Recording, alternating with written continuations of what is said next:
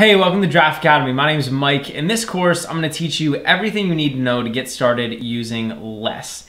Now, less is basically a language which allows you to write CSS, but it allows you to use special things inside of CSS. So you can use things like variables, functions, you can define different CSS templates, you can pass different parameters into different templates, and you can use all sorts of logic like math or conditional logic in order to control your CSS. So it sits on top of CSS and it allows you to use all these special things in order to make your CSS files easier to manage and more powerful.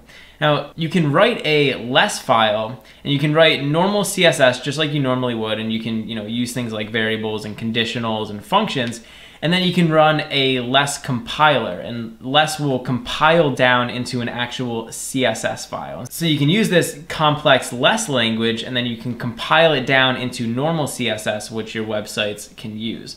Less is super lightweight, it's really easy to use, and there's some really awesome features that once you start learning how to use them can seriously increase your CSS workflow. So come along in this course. I'm going to teach you everything you need to know to get started. By the end of this course, you'll be using less and you'll be able to implement it in all of your HTML projects.